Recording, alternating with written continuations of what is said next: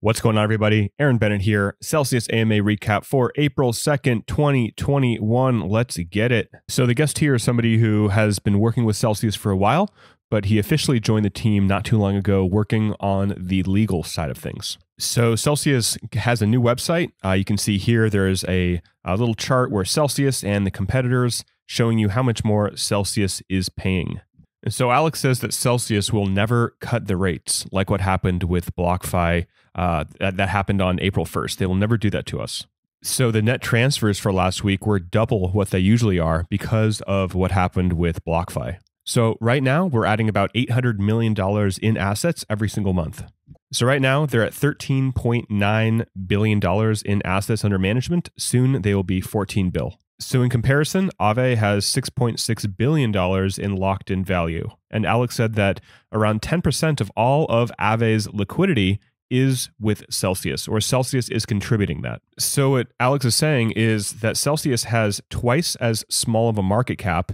So Aave's is twice as big, their market cap, but Celsius has twice the amount of assets in management. And one of the differences is that Aave is locked in to that DeFi liquidity pool model. So they can't deploy people's assets to institutions like what Celsius does. So that's one of the reasons why Celsius is much more obviously diversified, but they can earn a lot more money and pay the community a lot more money.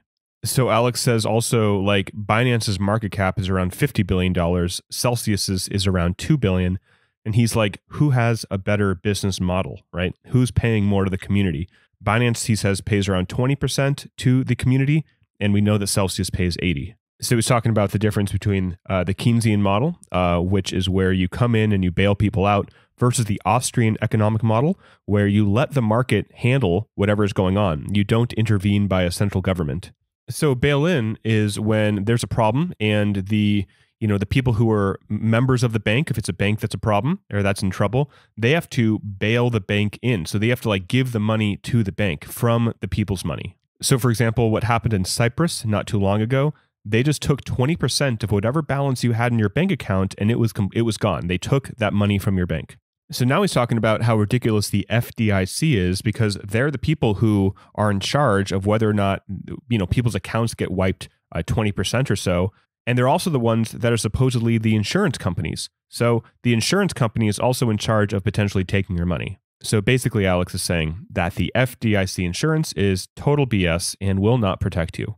So here you can see there's less than $60 billion in the entire FDIC. But me looking at this personally, it says that the quarterly net income is $60 billion or 59.9. So I'm not quite sure if this is all the money that the FDIC has, even though that's what Alex said. So here's an article from Insider saying how 9 banks are exposed to $200 trillion worth of derivatives. So Alex said that the Fed is not the one that prints most of the money in the world, which is pretty interesting. He said that it's the banks because the Fed can give money to these banks. The banks don't need to keep any of that money in the actual bank. They can just lend it out, create credit, and basically create new money. So what happened was September of 2019, no bank was willing to lend to any other bank. So Alex said even before the flash crash that happened in 2020, that is where a lot of these problems started, was the end of 2019. And this article was actually from 2012. So this is from 2008 to 2012. They have that much money that they're exposed to. Now it's obviously a ton more.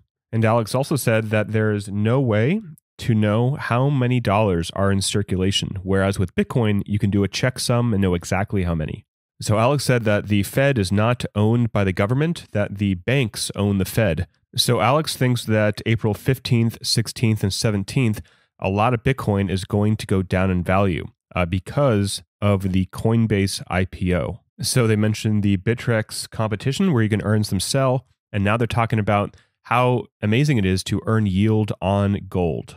So Alex thinks that it's still a good idea to diversify into gold, even though gold has not been performing that well. So Alex is talking about the difference between keeping your money in the bank, which is basically an IOU, where if there were something to happen, you would not get your money back. You'd be last in line, versus buying a stablecoin like USDC, which is a trust company. So there is no IOU. One USDC is backed by the treasury.